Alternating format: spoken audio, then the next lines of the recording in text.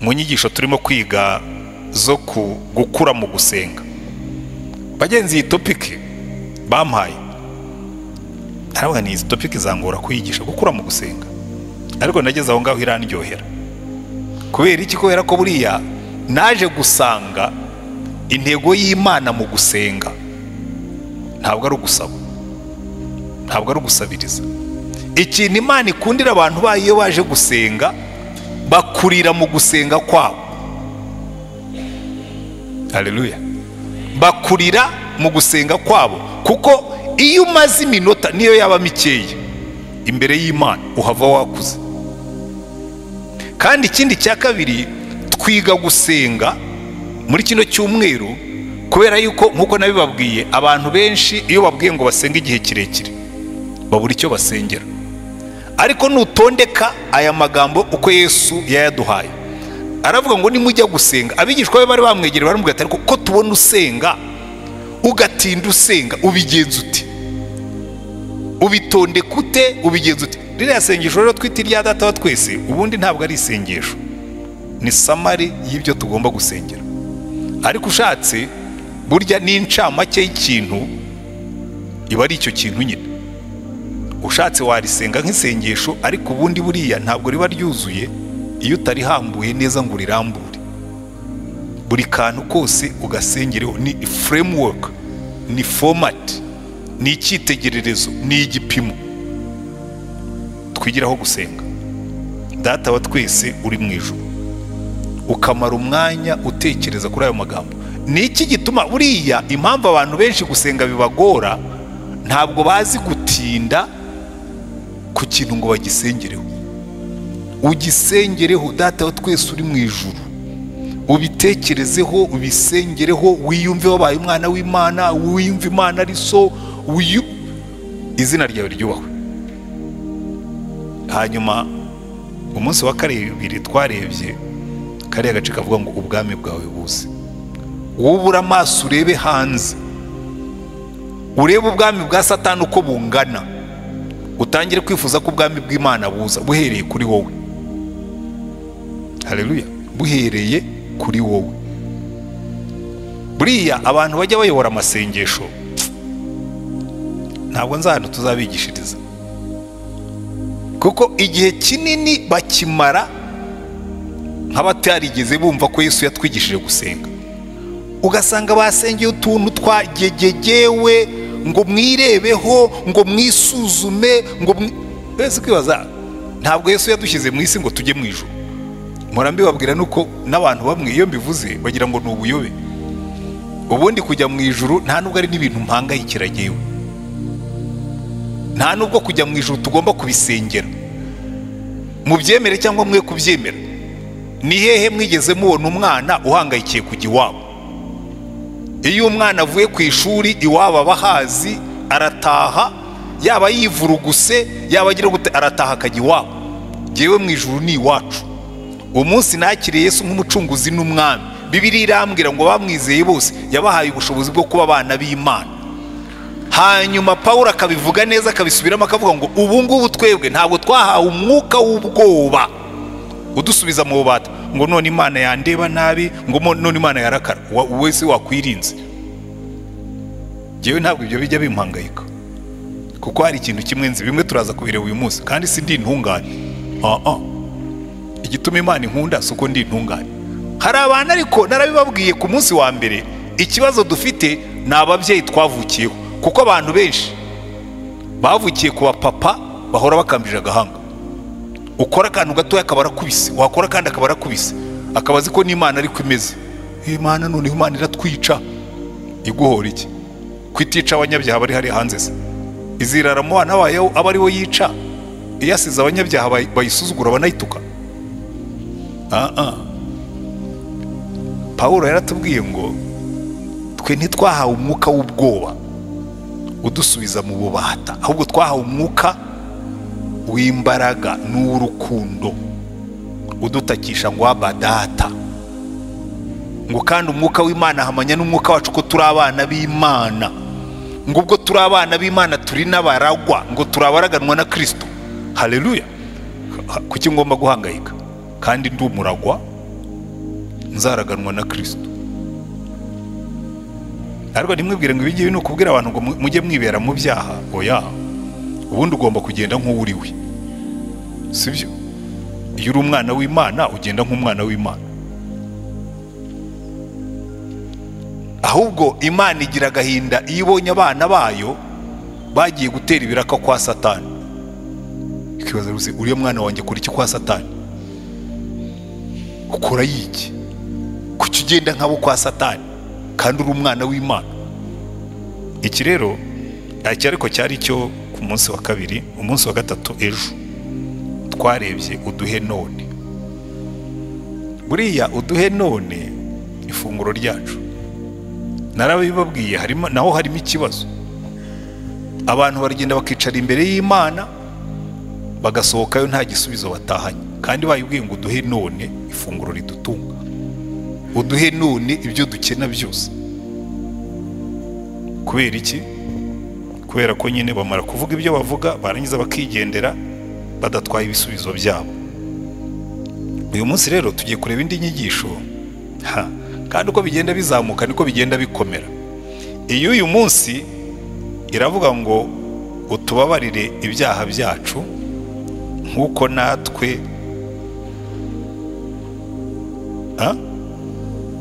natwe tubabarira abaducumuyeho, cyangwa mwongereho uko hariya muri uko byanditse ngo utubabarire nk'uko duharira abarimo imyenda yacu bose. Aha rero niho muri buze kubona ukuntu iki uyu munsi cyo gikomeye cyane. Utubabarira ibyaha byacu, ibyo byo biroroshye rwose. Abantu gusaba imbabazi ku Mana, oya, ibyo turabizi ko turi abanyabyaha rwose, turanabikunda. Utubabarira ibyaha byacu, ariko kariya gace ka kabiri, nk'uko natwe tubabarira abaducumuyeho, cyangwa nk'uko natwe duharira abarimo imyenda yacu bose. Ndagira ngo uyu munsi tubyumve. Gushobora gusenga iri sengesho nta mutima uje guciriye urubanza. Muranyumva neza? Umuntu uzashobora gusenga iri sengesho umutima ntumukomange, hari ibintu bibiri bizaba byaramubayeho. Kimwe muri ibyo ngibyo, kimwe cyo ashobora kuba ari umuntu ukuze mu gakiza ku buryo asaba Imana imbabazi uko akoze icyaha, kandi akihutira kubabarira uwamuvuze nabi, uwamuhemukiye, uwamukoreye nabi. Ejo Annette yatubwiye ibintu byiza cyane cyane nk'abadamu, ukababarira umukozi wakumeneye itase, ukababarira uwashiririje umuceri, ukababarira utumukije ibishyimbo neza, ukabizana ku meza ugasanga harimo n'utumiminwa.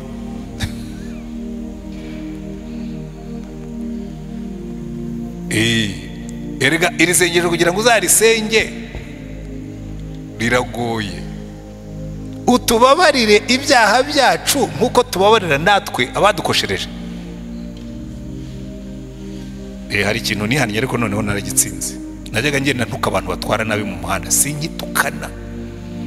Iyo umuntu anciyeho ndavuga nti Mana ndamubabariye, nkanamubwira ngo genda, kuko nasanze barancumuza cyane. Sikora ucumuzwa n'abantu. Hari abantu babiri bancumuzaga ariko ubu ngubu narababariye. Abesikoro bo kuri telefone.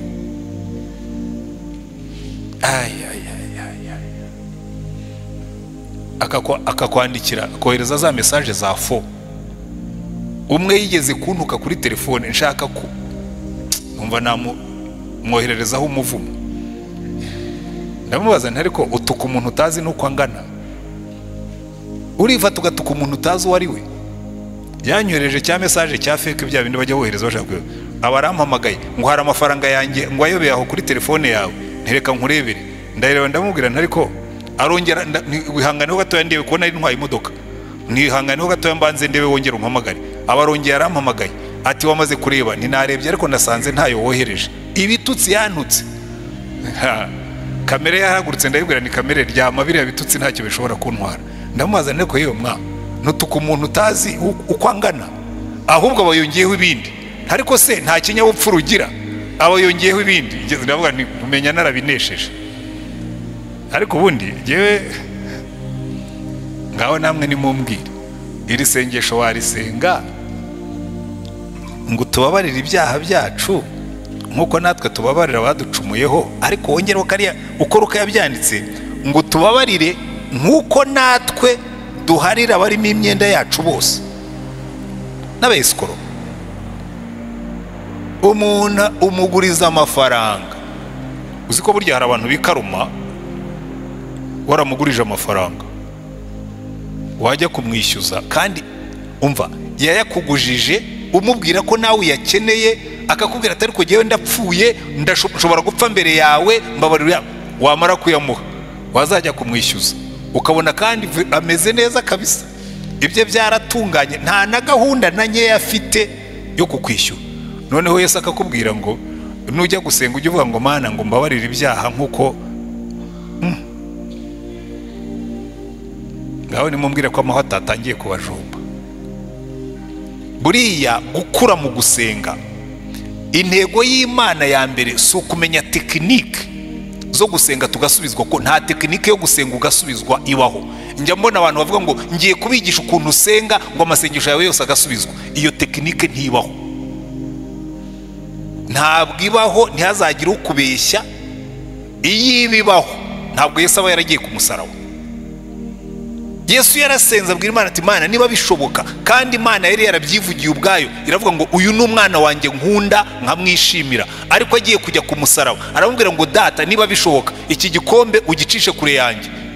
Imana igomba kuba yaramushubije aramubwira ngo ya icyo ugomba kukinywa ukagikonoza. Ariko arangije avuga ngo ntibibe uko jyewe nshaka, ahubwo bibe uko ushaka. Kuko iyo umaze kwemera ko ubushake bw'Imana ari bwo bwonyine bukorwa, nta tekinike n'imwe ibaho usenga Imana igasubiza. Ntabwo Imana ari buto ukanda, ntabwo gusenga ari buto dukanda Imana ikatsa amashanyarazi. Oya, Imana niyo ifite icyemezo cya nyuma ku byo dusengera byose. Ariko ikidukomeza ku Mana, buriya nicyo Yobu yari yarasobanukiwe, aravuga ngo jyewe niyo yanyica nzagumya nyizere, sinzayivaho. Kuko burya ikintu ushobora guhimisha Satani, kuko igituma rimwe na rimwe amasengesho yacu atinda gusubizwa, Satani ahagarara hagati akavuga ati madayimoni mukomere ku birindiro. Kuko erega burya ibibazo byinshi tugira Satani abashyizemo ukuboko kwe. Noneho akabwira amadayimoni ati mukomere ku birindiro ntibabatsinsure. Niba mugira ngo niba mushaka kubishidikanya cyangwa mushaka kubyemera, musome igitabo cya Daniel. Daniel atangira gusenga, yarasenze ageze ku munsi wa 21, ariko Gaburiyeli amanutse aramubwira ngo Daniel ukundwa, ngo ugitangira gusenga ngo mu ijuru barantumye ngo nzanye ibisubizo byawe, ngo ariko umutware w'ubwami bw'ubuperesi, ntabwo ari umwami w'ubuperesi, ni umutware. Ni ukuvuga ngo ni umwuka utegeka icyo kirere, tuzabireba ejo. Ni umwuka utegeka ikirere cy'ubuperesi, agumya kumbuza ngo kugeza igihe Mikayeli wa marayika ukomeye yaje kuntabara. Rero ariko Imana yo hari igihe ibyihorera ikavuga ngo yareka ndebe ariko ko bari bukomeze, kuko ndabiza amaherezo nzamusubiza. Ariko Satani akavuga ati rero ni mu mutindiriza ibisubizo, kuko ni mu mutinza aramuvaho, arabivamo. Ibyo ari byo byose muzareba ahantu hose Yesu yigishije abigishwa be. Muri Luka mu gice cya 21 hatangira, hari ahantu yababwiye umucamanza ngo utarubahaga Imana ntiyite no ku bantu. Ngo umupfakazi aramutitiriza ageze aho ngaho aravuga ngo uyu mupfakazi arandembeje, ngo nubwo ntubaha Imana sinite no ku bantu, reka njye kumurenganura. Noneho Yesu aravuga ngo mwumvise uwo mucamanza ukiranirwa ibyo yavuze, ngo none so mu ijuru we ngo azarangarana intore ze ngo zimutakira ku manywa na nijoro. Ariko arangira avuga ngo ese umwana w'umuntu nagaruka azasanga kwizera kukiri mu isi? Kuko kwizera ni ukumenya neza ibyiringirwa udashidikanya ko bizaba, ukavuga ngo niyo byatinda hari ikintu nzi, niyo byatinda ntabwo bizahera. Niko Imana yabwiye Habakuki ngo ibi ngibi nkubwiye niyo byatinda ntibizahera, ubitegereze. Haleluya. Nusenga ujye usenga ufite kwizera, uvuge ngo niyo byatinda ntibizahera, ahubwo uko bitinda nzarushaho kuyihambiraho. Uko itinda kunsubiza nzarushaho kuyihambiraho kugeza igihe biriya byose nzabibona byarangiye. Kandi Imana rwose iri mu ruhande rwacu. Haleluya. Imana iri mu ruhande rwacu, kandi irakubwira ngo ariko ubwo Imana iri mu ruhande rwacu, umubisha wacu azaba nde? Yitarimanye umwana wayo. Abaroma ariko hari abantu batahanye Abaroma mu gihe cya Serukiza. Abaroma ariko yitarimanye umwana wayo, niki itazaduhana hamwe nawe? Amushoboye ko muri iyi 40 hari abantu bazasigarana Abaroma. Babyanditse ahantu kazaba akantu ko muri 40 bati gusa Abaroma mugasimbura ibishaje byose Abaroma bagakoze. Haleluya. Icyo nzi ni kimwe,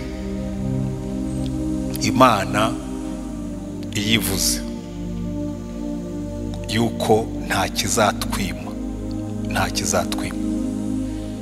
Izo nizo mbaraga zacu zo gusenga. Rero nari ndimo kubabwira ngo umuntu wese uzasenga iri sengesho ntirimukumange ku mutima azaba afite ibintu bibiri. Icya mbere, azaba yarakuze azi kwihana no kubabarira ku buryo nta kibazo, cyangwa ikindi cya kabiri kandi nacyo cyinshi gikunze kubaho, azaba yarafunze umutima ukaba utakimurega.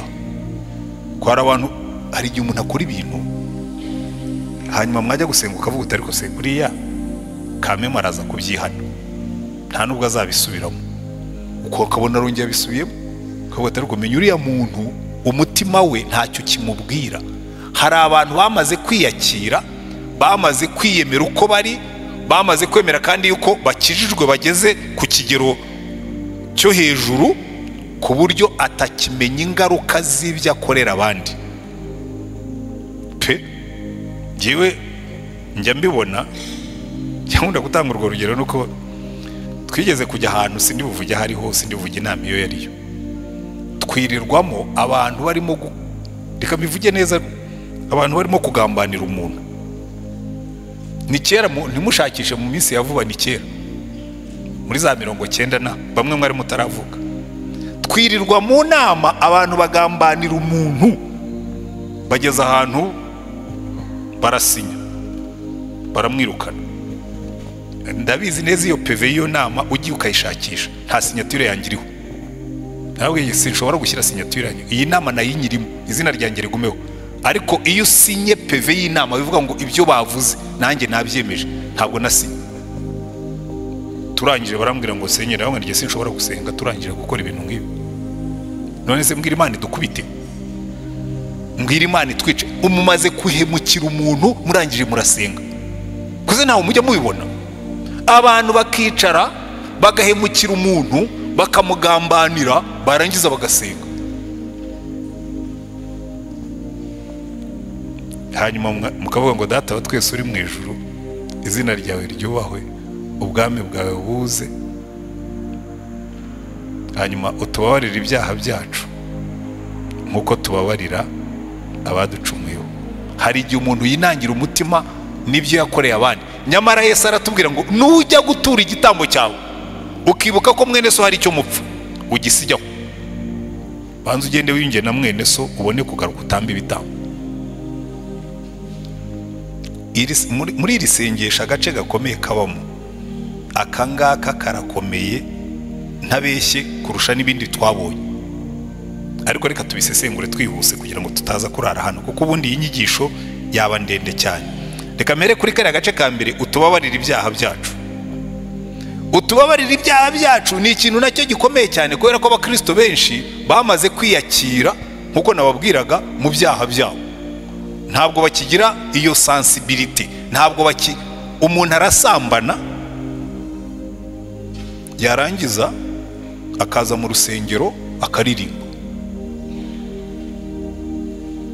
arasambana akaza mu rusengero, ni umupastori, akayobora amateraniro, akanashyira n'abantu ku igaburo ryera, akabwiriza. Ngewe njya mbibabwira, buriya hariho ibyaha bimwe nabikoze byagaragara. Ngewe njya mbwira abantu bawe, ngewe nasambanye ntabwo nabwiriza, nakora nayikuramo nkayitanga, kuko ubwo byaba byanze. Uzi impamvu? Hari ibyaha umara gukora Satani akakogosha forever. Umva, ibindi Bibiliya inabivuga neza ngo ibindi byaha bikorerwa hanze y'umubiri, hari ibikorerwa mu mubiri imbere. Ariko mbona aricyo cyaha abantu baciye amazi, kiraborohera cyane kugikora, kiraborohera cyane kukigendana. Ngewe ibyo mvuga mbifitiye ibihamya bidashidikanya. Ndi umupastori, ngenda ku isi yose. Mva muri Amerika ubu abapastori b'ibihangange bashize. Umwe arapfa, skandali zikaba zirazamutse, undi ataranapfa zikaba zigiye kumugaragara. Twese aba bantu ko bari bitangaza, byagenze bite? Kandi bari barimo kuyobora. Ariko na hano ntituri shyashya, no mu rusengero nkuru ntituri shyashya. Niyo mpamvu Yesu yavuze ngo nimujya gusenga mujye mwibuka, musenge muvuge ngo Data wa twese uri mu ijuru, utubabarire ibyaha byacu. Erega n'ubu dusubiyemo tukareba aho twiriwe, tukareba ibyo twiriwemo, wasanga harimo ibyaha dukoreshwa n'akazi dukora. Noneho ndenge ibigaragara hanze, ufashe umwanya ukibuka ibintu utekereza. Ngewe njya ntangazwa n'uburyo tumeze. Buriya mu mutima w'umuntu habamo ishyamba tutazi. Nanjye hari igihe ntekereza ikintu nkibaza niba ryewe wagitekereje, nkibaza rwose ikintu nk'iki gitinyuka gite gupfunuka mu mutima w'umupastori ubwiriza ubutumwa. Ikintu nk'iki gipfunuka hehe mu mutima w'umupastori wuzuye umwuka? Reka mbabwire aho gipfunuka. Kamere nubwo itakintegeka, ariko iracyari muri jyewe, irahari. Nigenda itukana iyo abantu banciye imbere bakankorosinga mu muhanda, nizamuka iyo umuntu akumeneye itase wakunda. Anete ejo yavuze ibintu ndatangara, ngo bamukubiye imodoka ngo arihangana. Ariko nanjye umumotari yigeze kunkubada, ndihangana rwose. Abantu baraza baravuga ati pastor nimwikomereze mugende, yayikubye. Nawese ubundi gutera amahane ngo yongere ikire. Kandi motari yamaze kunkuba yagiye nk'ukurikiwe, hanyuma ndiyakira. Rero bikubwira ngo dufite ibintu byinshi bituma iri sengesho riba relevant buri munsi. Ibyo watekereje, ibyo wavuze, ibyo wakoze, yewe Bibiliya itwongeraho n'ibindi n'ibyo wirengagije gukora. Hari igihe wumva umwuka akubwira ngo ukore ikintu ukavuga ngo oya, ntabwo ndi bugikore. Ibyaha byacu. Ariko umugisha dufite n'uyu nguyu. Buri iteka ryose muzarebe Mose yubaka urusengero, yubaka ihema ry'ibonaniro, na Salomo yubaka urusengero. Ikintu cya mbere watungukiragaho winjiye mu rusengero ni igikarabiro. Igikarabiro barahageraga mu Bayuda, ndetse murabyibuka Yesu bakundaga kubimuziza. Niyo winjiraga mu nzu zabo bagombaga kwibuka kwiyeza, babaga bafite intango z'amazi, ukabanza ukajabikamo amaboko, sembore yo kwiyeza. Abantu bose bagiye bagaragara imbere y'Imana. Ubwo Mose yarahagaze imbere y'igihuru kigurumana umuriro ntigikongoke, yarahagaze, Imana iramubwira ngo Mose, aha hantu uhagaze nahera, banza ukuremo ibyo bikweto byawe, kwetura izo nkweto zawe kuko zuzuyeho imikungugu, zuzuyeho ivumbi, kwetura izo nkweto kuko aho uhagaze arahera, banze wiyeze. Yesu ahagaze imbere ya marayika w'Uwiteka, burya ni na Yesu, niko babyita teofani muri teoloji. Ni Yesu wagaragaraga mu isura ya kera, ariko ubwo reka ne kubijyamo kuko sinshaka kubitindaho. Marayika yaramubwiye ngo banza kwetura izo nkweto zawe, kandi yari general utegeka abandi basirikare bose ba Isirayeli. Arabwira ngo banza ukuremo izo nkweto zawe kuko aho hantu uhagaze imbere yanjye nahera. Aho Imana ihagaze hahita haba hera. Haleluya. ubundi kera sinzi niba bakibikora kuko simperuka yo vuba. Mu Gaturika habaga akantu hariya ku muryango karimo amazi, ukabanza ugakoramo hanyuma ugakora ku kimenyetso. Birya byari reminder, byari kitwibutsa ko ugomba kwiyeza iyo ugiye imbere y'Imana. Niyo tugiye gusenga, Bibiliya tubwira ngo nujya gusenga ujye ubanza wisuzume.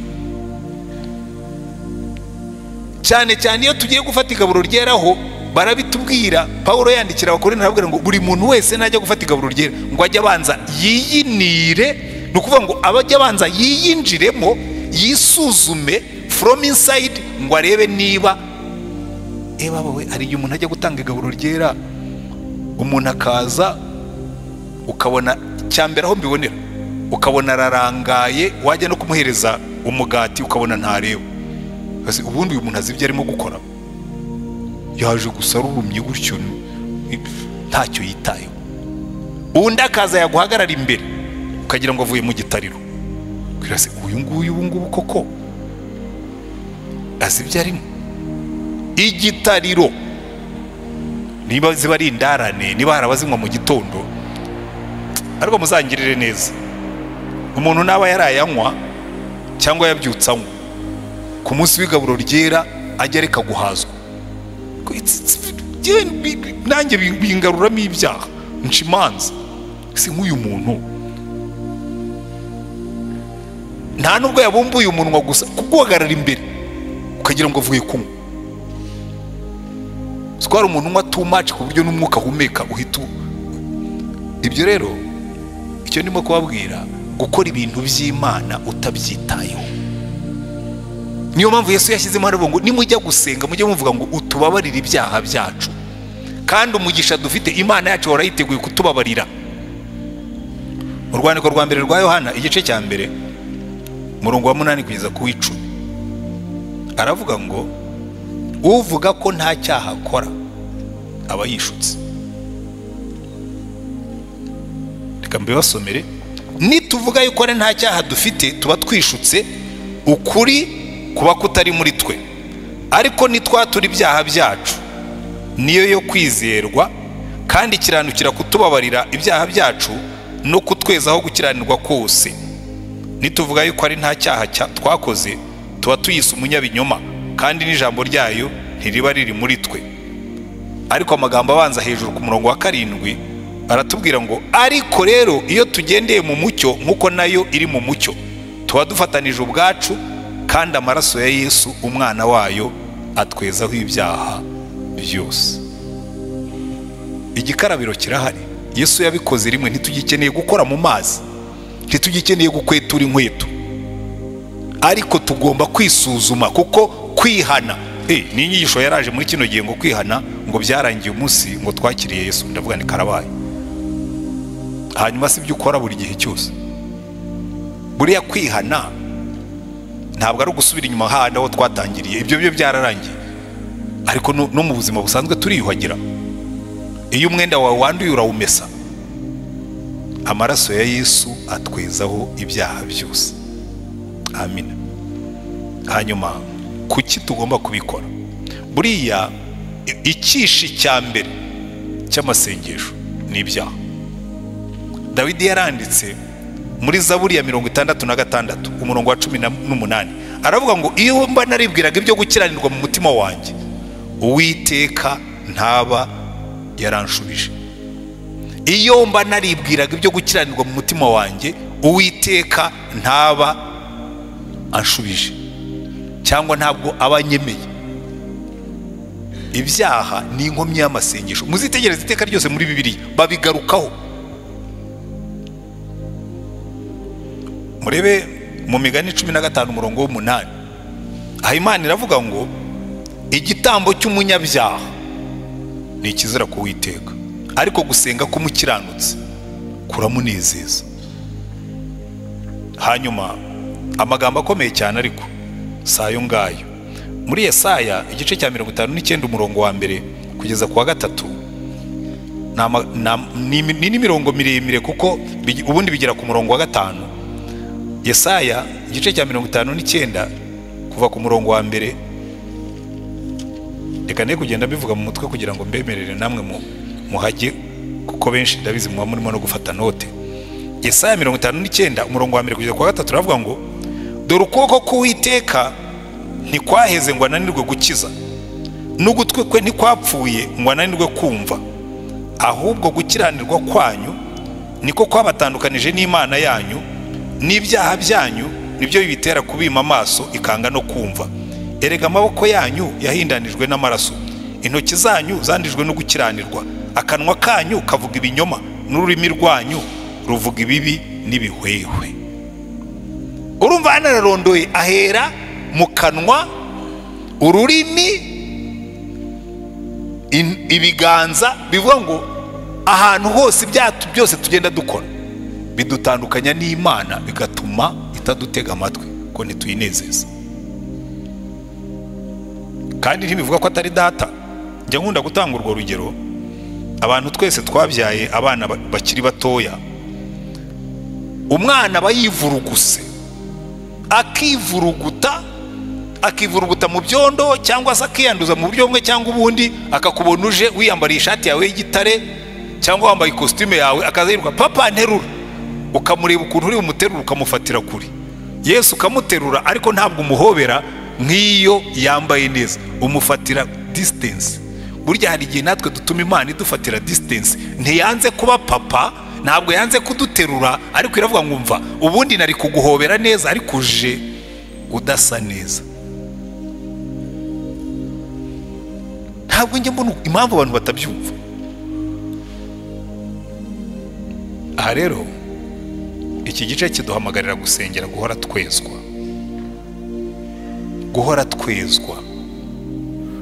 guhora dukizwa. Mpisemo guhora nkizwa, ngashingwa mu gakiza ke, sinzava mu gakiza ke.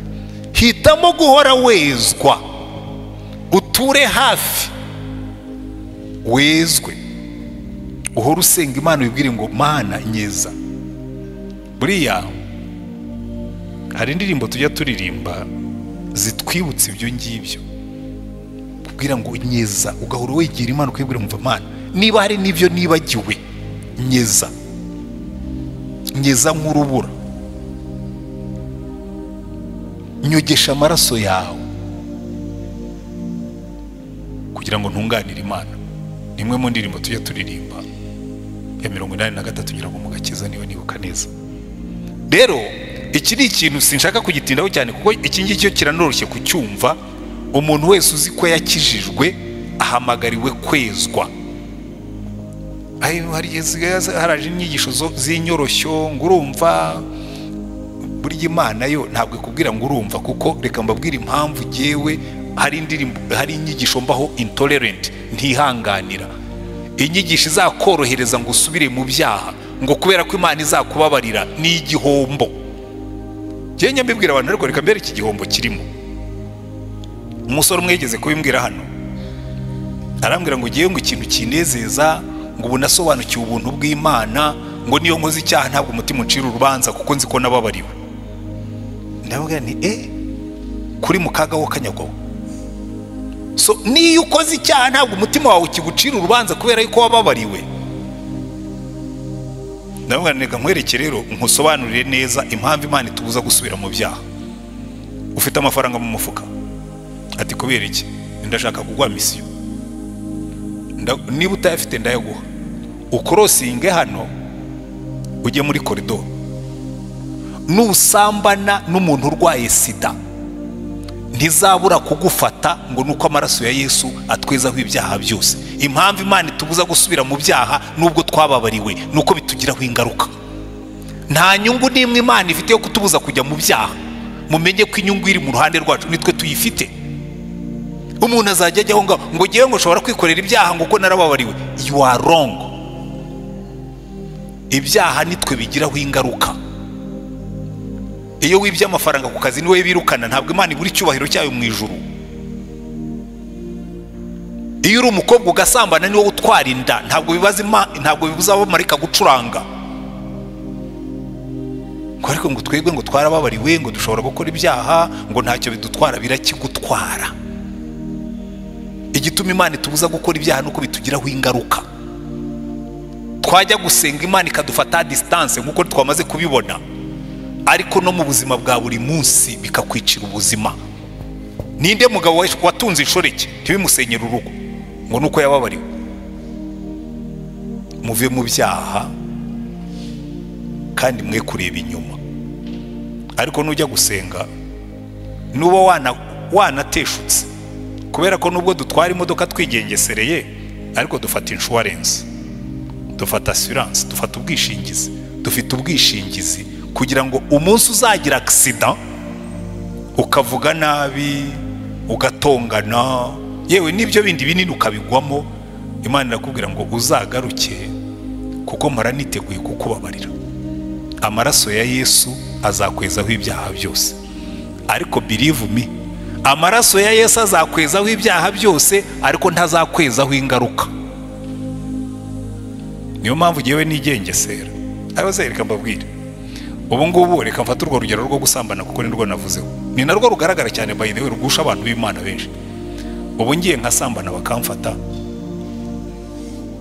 wibwira ngo byabikura mu binyamakuru ngo nuko nasabye imbabazi Imana? Ibinyamakuru byabyandika na za YouTube zigatumanaho bati wa mugabo wajyaga yirirwa yitaranga ti noneho bamufashe, aha bakagurisha.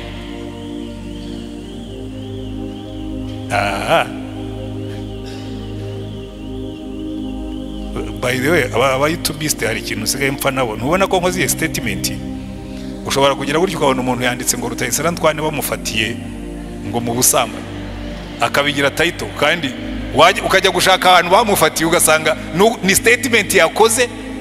Umva icyo akora, yewe harabo nzahana.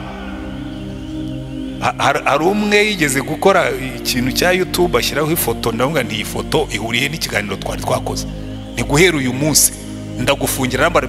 Ati mbabarira ntumfungire, ati ndahita nyikuraho. Sawa, ubwo muzambwirire bagenzi banyu ba YouTubiste, hari abo nzima ibiganiro nabo nzanasaba ko aho twigishe nkano by the way, kuki uhindura title y'ikiganiro y'inyigisho ukajya gushyiramo ibyo umuntu atavuze? Ibyo nabyo ni ibyaha. Ariko ibyo nababwiraga si ibyo ngibyo. Ingaruka, amaraso ya Yesu atwezaho ibyaha byose, ariko ntabwo akuraho ingaruka. Hari inkovu z'ibyaha kandi ziraryana. Inkovu z'ibyaha ziraryana. Uzihangane n'uburi pastori, ndabona dufitemo abajene kandi ndabizi bamwe muri mwe mwifuza kuzababo. Uzihangane nugenda ugasambana. Umva, hari ikintu nabonye Satani azi gukora. Iyo pastori yasambanye agomba kwiyaranja agatera inda, kandi hakavukamo umwana musa ku buryo ntawe uzabishidikanya ko ari uwawe. Akana kajya kaza gusenga ngo ariko kare kana sa kakanaka. Muzihangane. Azagusebya kuko niyo principe ya Satani, agomba kugusebya. Uzababarirwa ibyaha ariko ntabwo uzababarirwa ingaruka zabyo. Zizagusebya muri societe. Ibyo rero niyo mpamvu Imana itubwira ngo nimujye gusenga mujye mwisuzuma. Reka tujye ku ngingo ya kabiri, ne gutinda kuri icyo ngicyo. Abavuga ubutumwa buri iyo tugeze ku bintu byo kuvuga ibyaha turahatinda, kubera ko nicyo umuntu aba yaramenyereye guhamagarira abantu kuva mu byaha, urahagera ukatinda. Ariko icya kabiri noneho iki cyo ni rurangiza, ngo utubabarire ibyaha byacu bambe nkuko natwe tubabarira.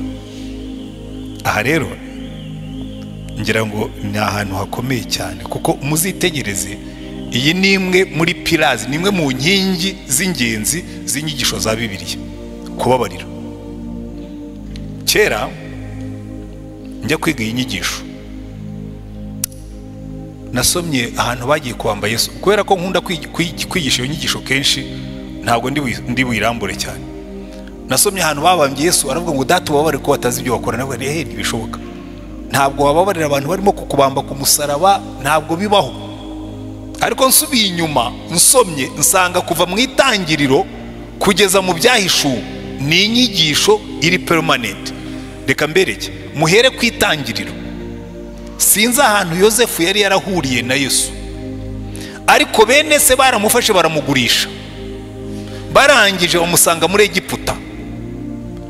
Atwereka umutima w'umuntu wasobanukiwe ibi ngibi, arababwira ngo rega ngo ibyo mwanshakaga kunkorera byari bibi, ko bari batangiye kumuryarya. Aravuga ati ibyo mwashakaga kunkorera byari bibi, ariko sindi Imana, ngewe nzabagirira neza mwebwe n'abana banyu, kandi bya bindi mwakoze Imana yabikuyemo ibyiza, dore ndi hano. Haleluya. Uriya ni umutima w'umuntu wahuye na Yesu. Kandi iyo witegereje neza icyatumye Yosefu ashobora kubona imbaraga zo kubabarira bene se, yarazi kugendana n'Imana. Ajya kwita abana be, umwe yamwise Manase. Aravuga ngo Manase bivuga kwibagirwa, ngo kuko Uwiteka yanyibagije imibabaro natewe na bene data. Uwa kabiri mwita Efurayimu. Aravuga ngo kuko Uwiteka yampereye umugisha mu gihugu naboneyemo umubabaro. Umutima uraguka. Ubwo tafuta rero nanyuze mu bibazo. Ariya magambo rero ndayakunda cyane, kuko nkatwe twabaye muri iki gihugu, ukahaburira amahirwe, ukahaburira abantu, ukahaburira ibintu. Ariko nyasubiza amaso inyuma, hari igihe twigeze kwicara abantu tuvuga ku musozi w'iwacu ahantu hitwa Intete, twicuwe ababyeyi, turareba dusanga turi abanyamugisha. Bamwe babaye abayobozi, twese dufite amamodoka, twararongoye, twarabyaye. Turavuga ngo murabizi, mureke dutahe tujye kubabarira uriya musozi. Twaragiye dukora igiterane cyo kubabarira umusozi. Kubera iki? Nkuko Yosefu yavuze ngo Uwiteka yampereye umugisha mu gihugu naboneye mu mubabaro. Ariko abantu benshi, kandi bamwe namwe mushobora kuvuga nkanjye, nyamara muracyatsimbaraye ku byabakomerekeje, ku byabababaje. Buriya njye mbabarira abantu batahuye na Yesu, ngo bige kuryoherwa n'umugisha Imana yabahaye mu gihugu baboneyemo umubabaro, ahubwo bagatsimbarara kuri ibyo ngibyo. Ugasanga buri gihe barimo baracunda, baributsa, ariko ntabwo mvuga ngo ntitukiwe. By the way, burya rega mbabwira ikintu kimwe, umuntu wacitse ku icumu we rya jenoside yakorewe Abatutsi, nta nubwo uzamusaba kwibuka. Ubuzima buramwibutsa every day. Ubu umva umuntu akakubwira ngo ntabwo ushobora kuhakana ibyakubayeho, bikwinjiramo bikakubamo, ariko ugakuramo urubori rwabyo, ukajya uvuga ngo muri iki gihugu naboneyemo umubabaro, Uwiteka yahampereye umugisha. Haleluya. Bikakomora. Buriya rero Imana ivuga ngo nujya gusenga ujye usubiza amaso inyuma urebe yuko nta nzika ubitse muri wowe, kubera yuko ubwo mba mpereye ku bintu binini cyane, ariko twese twicayemo hano n'uno munsi hashobora kuba hari umuntu waguhemukiye, kuko urabona twebwe turakomereka cyane. Hari umuntu ukubanira nabi mu kazi, hari umuntu ugucongera, hari umuntu ugukorera nabi, hari umuntu ukwangiriza, hari umuntu ukuvuga nabi, hari umuntu ukwambura. Abo bose bakagusigamo ibikomere. Noneho wajya gusenga Imana ikagwira ngo ya reka nkwereke ibyo bikomere, banzu bikureho, banzu bimpereze, banzu bime, manze nkusane, kugira ngo ushobore guseka, kugira ngo ushobore kugenda nk'umwana wanjye. Kuko buriya ikintu abantu batarasobanukirwa, igituma Imana iduhamagarira kubabarira ni nka biriya nababwiraga byo kwihana ibyaha, nuko dufitemo inyungu nyinshi. Inyungu cyo uzi ukuntu igikomere gihindura imyumvire n'imibonere.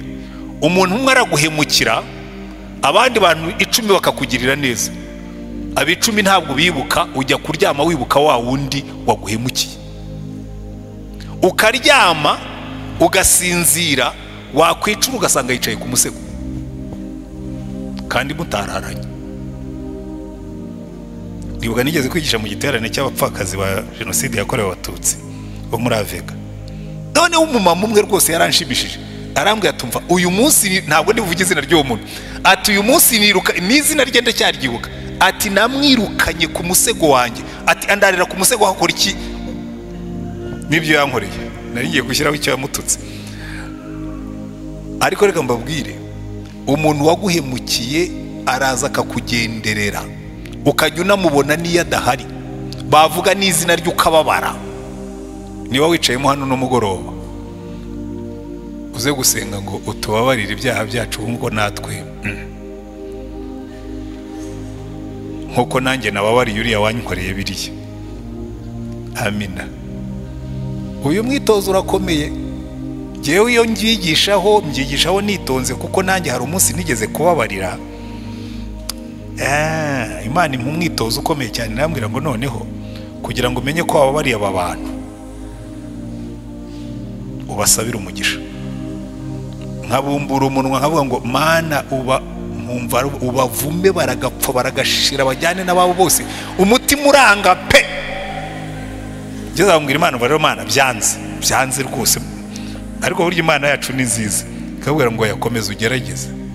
Nageze aho rero ndaturika ndarira, nararize uwo munsi mbabarira abantu, ndababarira guhera muri 61, ndababarira 63, ndababarira 73, ndababarira 83, ndababarira. Nagiye kubirangiza numva naniwe ndasinzira, ariko nkangutse nsanga hari ikintu cyabaye. Uzi yuko utwara abantu ku mutima bagahinduka nk'ikibuye kigatwikira umutima, ukajya wumva muri wowe gusa harimo ikintu kijimye. Ahantu nigishaga ku ishuri banyitaga question mark, ari kibazo nahuraga nkambije gahanga, hari ikintu kiremereye ku mutima wanjye kikibuye, hanyuma kivaho. Ndibuka rwose umuntu wa mbere wabibonye ko cyavuyeho n'umudirectrice watuyoboraga, nazamutse ahantu twazamukaga, arandeba mbona arahagaze aranyitegereza, ndakomeza, kandi ubundi yambonaga yavuga mu nzira nari kabutinderega. Hanyuma mugeze iruhande arambwira ngo gende, ngo niki cyakubayeho?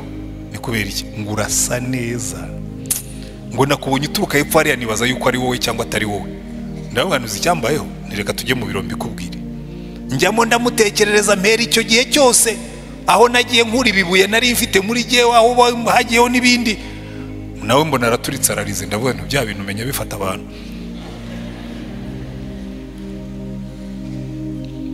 Ndagira ngo buri muntu wese wicayemo hano uyu mugoroba nujye usenga ririya sengesho rijye rikubera reminder yo kurekura,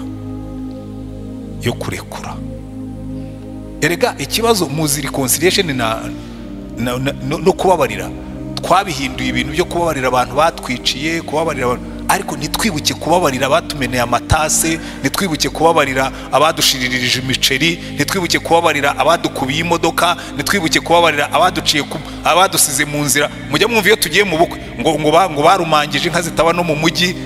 Rero nabaye umukwe mukuru mu bukwe, imbabazi naho nazijyanyeyo, ndabanza nkacecekesha abantu bose baza kuzamura ibyo bintu bitanabayeho. Ngo hari abantu badusize ku nzira, ngo hari abantu ngo baturumangirije inka kandi nta nizo bagira, ngo hari abantu ngo baduteye ivumbi. Nkahubwira ngiye rero ubwo ari jye mukwe mukuru, ndi pastori, mfite uburenganzira bwo kubabarira ibyaha.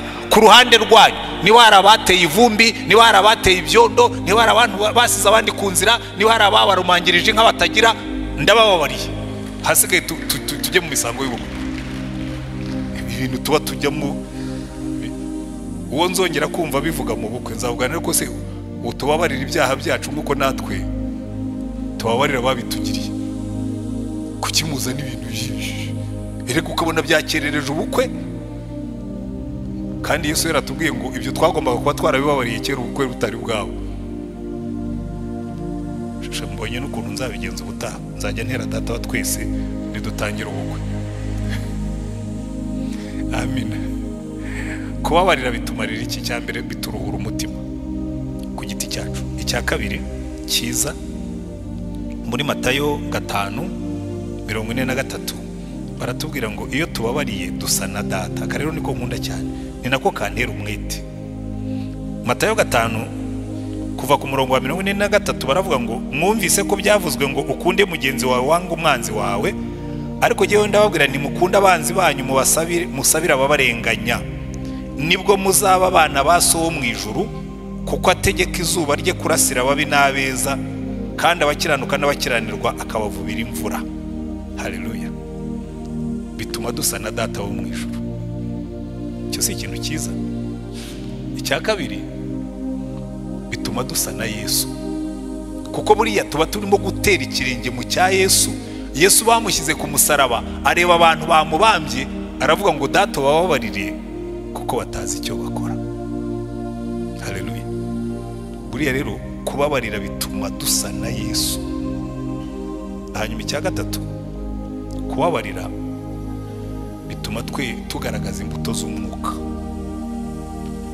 Buriya hari ahantu Pawulo yandikiye Abakorinto mu rwandiko rwa mbere igice cya 13, aravuga ngo urukundo, njya nkunda kwigisha abantu babwira ngo nushaka kumenya niba wera imbuto z'umwuka, uzafata uyu murongo ushyiremo izina ryawe, uzamenya aho utsindirwa.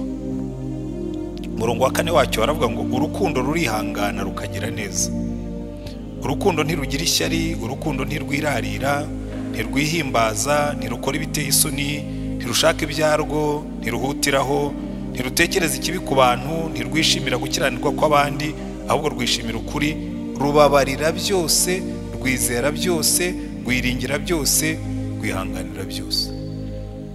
Fruit of the Spirit, imbuto y'umwuka. Ibi rero iyo tubikoze bigira n'undi musaruro ukomeye cyane. Iyo twicaye turimo gusenga, ikintu cya mbere Yesu yaravuze ngo nimukundana nibwo abantu bazamenya ko muri abigishwa banjye. Rero iyo tubwira ngo nimujya gusenga mujye mwibuka izina mwasenzemo, mubabarirane, kuko nimukundana nibwo abantu bazamenya ko muri abigishwa banjye. Ariko bagenzi banjye, nidukundana, ibi bintu ndagira ngo nsoreze kuri application hanyuma tuze gusenga. Mbona muri kino gihe ikibazo gikomeye dufite kiri kuri uru rwego turiho. Ingo zimeze nabi, ingingimira z'abagore, ingingimira z'abagabo, kubera ko bibagiwe nujya gusenga ukavuga ngo data wa twese utubabarira ibyaha nkuko natwe tubabarira abaducumuyeho. Ingo zacu zuzuyemo kutababarirana. Mu itorero ngaho namwe nimugenzure. Mu itorero buriya hari igihe kigorana cyane. Mu itorero turagorana cyane iyo tugiye gutora. Inzego zo z'autora izo arizo zose, ndetse kuva hejuru umanuka niko bigenda birushaho gukomera. Nkibaza nariko buriya tujya twibuka ko Yesu yatubwiye ngo nimujya gusenga, number 1 mujye muvuga ngo data wa twese. Twibuke ko turi bene data tuvinda imwe. Dore intambara ziza aho zitagombaga kuba. Utubabarira ibyaha byacu nkuko natwe tubabarira ababitukoreye. Kuko kubabarirana bitugarura mu murongo wo gukundana. Niyo mpamvu Yesu, nimusoma ahantu hose Yesu yigishije kugusenga, muri Matayo 6 umurongo wa 14 abigarukaho ngo niba ugiye gusenga ukibuka ko mwene so hari icyo muvuga, ubanza umubabarire, kuko nutamubabarira uso mu ijuru ntazakubabarira ibyaha byawe. Muri Mariko 11 yigishaga ku mbaraga zo gusenga, arabwira ngo ariko nimusenga ukibuka ko mwene so hari icyo mupfa, ubanza umubabarire. Iteka ryose Yesu abigarukaho, kubera ko dusenga mu izina rya data wa twese n'iry'umwana n'iry'umwuka wera. Kandi cyanyuma ndangirijeho, buriya iyo tumaze gutunganya ibyo ngibyo biduha imbaraga mu gusenga, kuko Yesu yaravuze ngo ababiri muri mwebwe nibahuza umutima kugira icyo basaba, data wo mu ijuru azagikora.